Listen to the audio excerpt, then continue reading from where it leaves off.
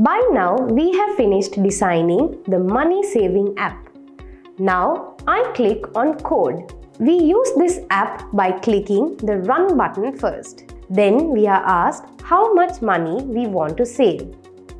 When we give the amount we want to save in our wallet, if the amount of money in our wallet is less than that, the color of the screen should be red. Do you remember I told you to show the amount of money in the wallet?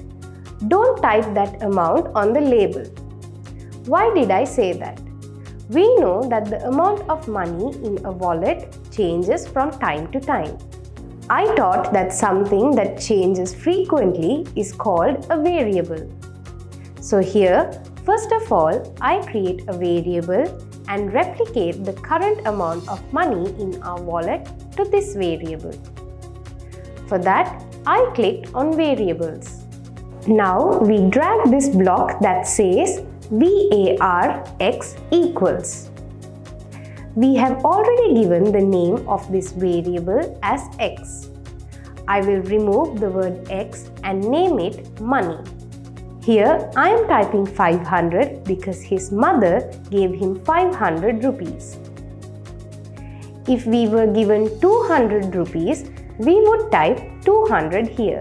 Now the amount we gave to this variable should be displayed on the label we created earlier on the wallet.